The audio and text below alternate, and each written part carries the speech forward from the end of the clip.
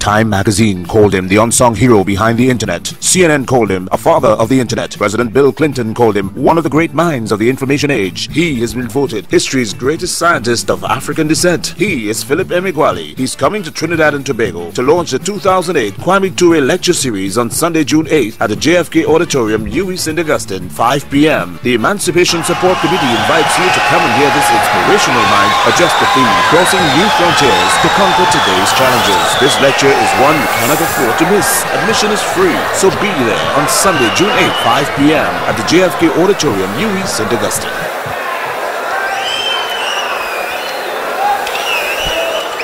The parallel supercomputer is used to accelerate the rate of discovery of new compounds, new materials, new physics, new mathematics, and of course, new computer science.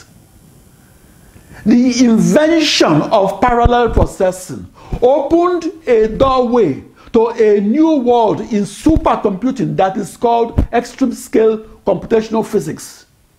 That new parallel processed pathway leads to the emerging fields of supercomputing the weather for above and below the surface of the earth.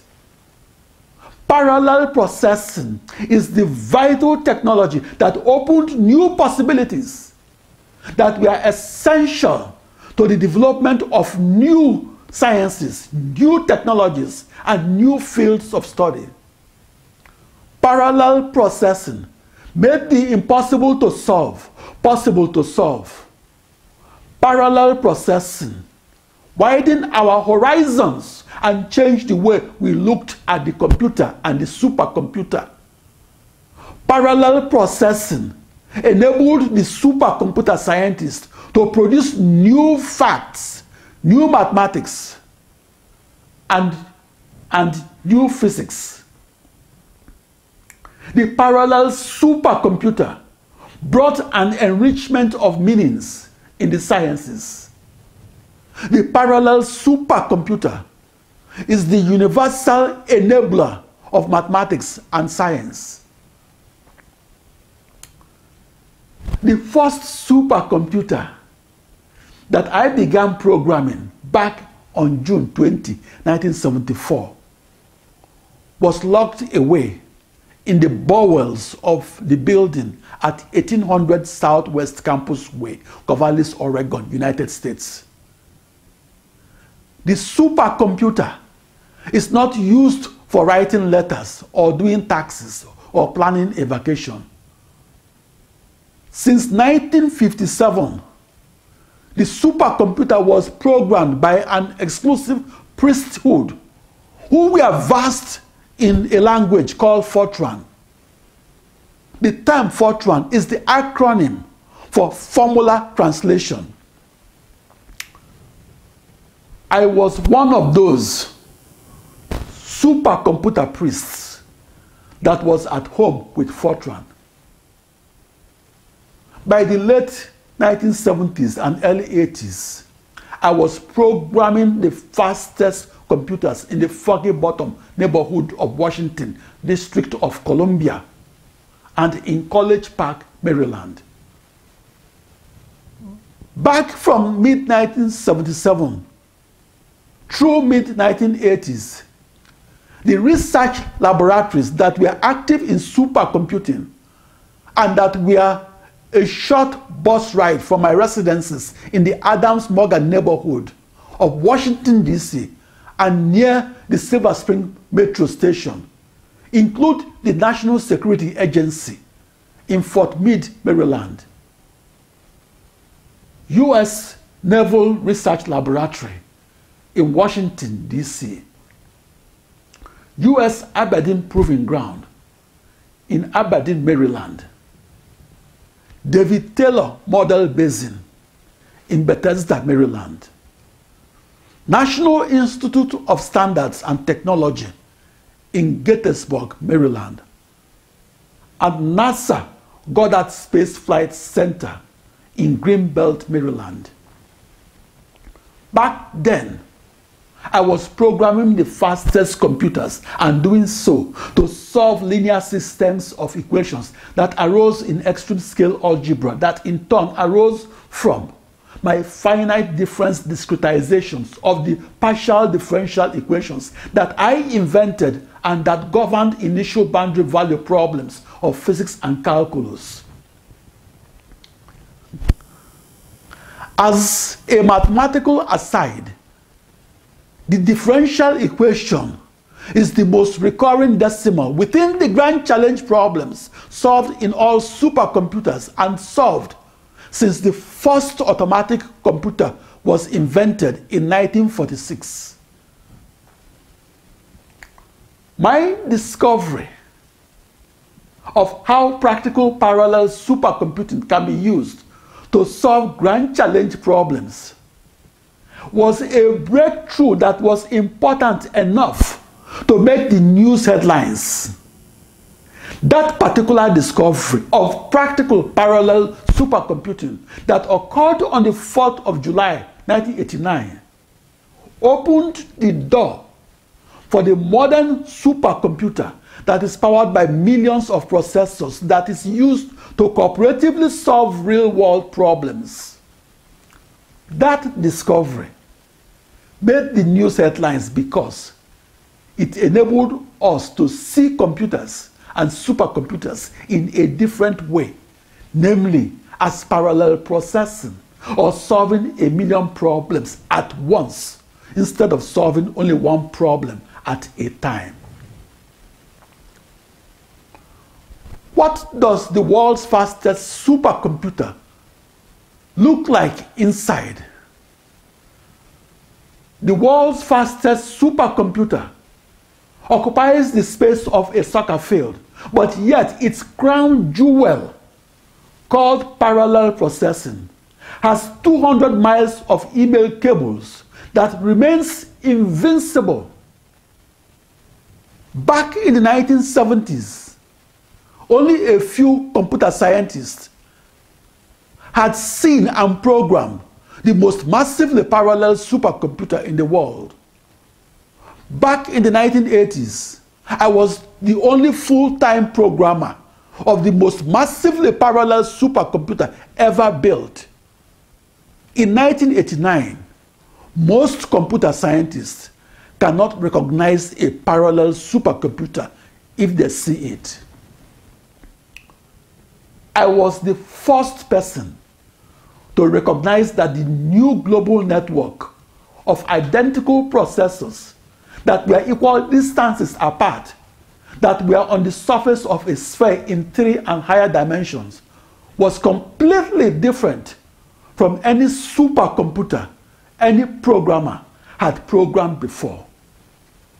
In 1989, I was in the news headlines because I recognized the new technology to be a new computer that is a new internet that could be harnessed to solve grand challenge problems and solve them at light speed and used to parallel process massive calculations across millions of commodity off-the-shelf processors that I integrated into one seamless, cohesive supercomputer. What does a supercomputer look like? The world's fastest supercomputer must occupy the space of a soccer field and do so because it is comprised of 10 million processors that were packed closely together. The supercomputer that I program is 10 million times faster than your computer and is faster because it is powered by an ensemble of 10 million processors that is solving 10 million problems at once. In high-performance computing, the quintessential question is this: what makes a computer super? At 8:15 in the morning of the 4th of July 1989 in Los Alamos, New Mexico, United States, I discovered that parallel processing, or solving a million problems at once, makes the supercomputer super. It's been said that a mathematical truth is not always synonymous to a physical truth. I discovered that parallel supercomputing is a mathematical truth that is synonymous to a physical truth. In the 1970s and 80s, I was the lone wolf parallel processing programmer and the first supercomputer scientist to recognize that the parallel supercomputer could be harnessed and used to solve extreme scale problems arising in computational physics. I was the first person to figure out how to use the parallel supercomputer to solve real-world problems. I am the first programmer of the modern supercomputer that solves grand challenge problems, and did so by dividing them into millions of smaller problems and solving them simultaneously or in parallel, and solving them with a one-to-one problem-to-processor correspondence, and solving them across as many processors.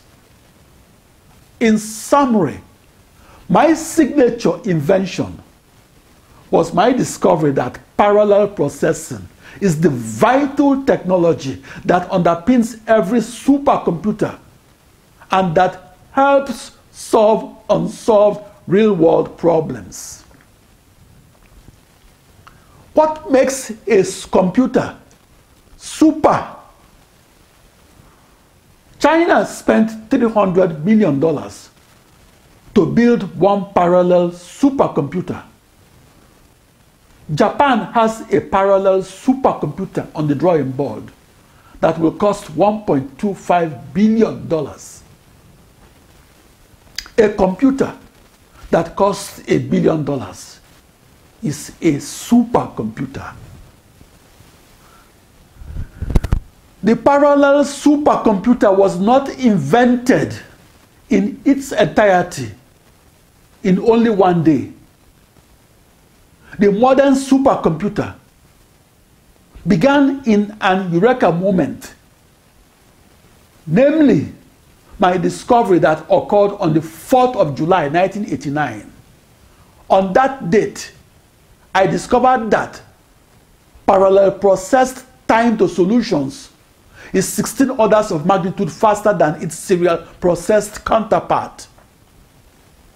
My discovery inspired the adoption of parallel processing as the standard technology that powers all supercomputers manufactured.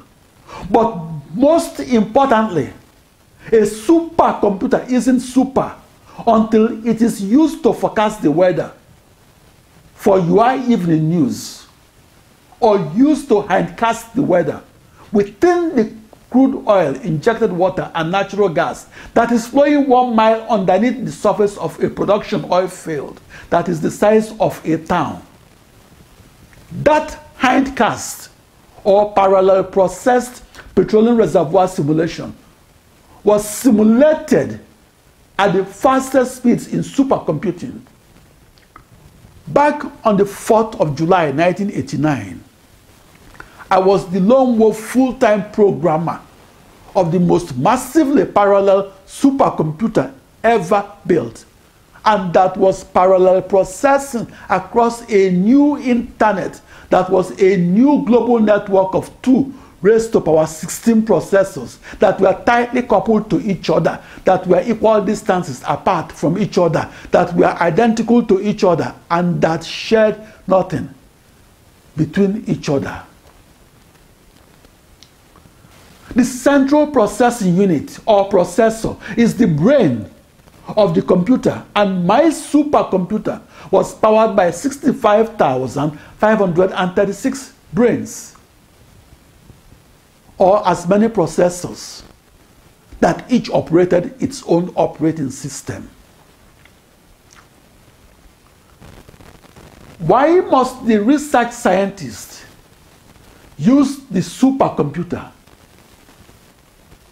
The answer is that some of nature's secrets are discoverable only by parallel processing, and doing so within the fastest supercomputers.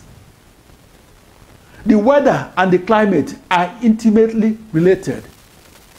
The climate is the weather averaged over a century.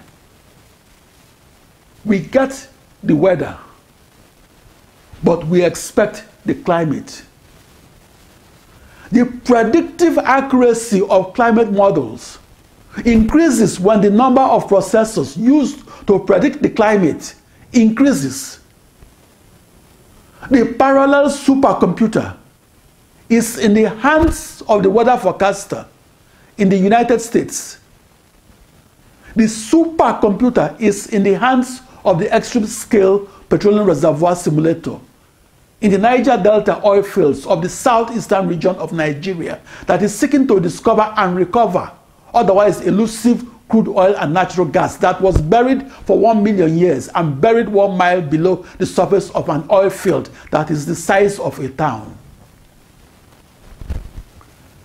In extreme scale computational medicine, the technology of the massively parallel supercomputer is the bedrock of the technique of massively parallel sequencing that yields high throughput in DNA sequencing.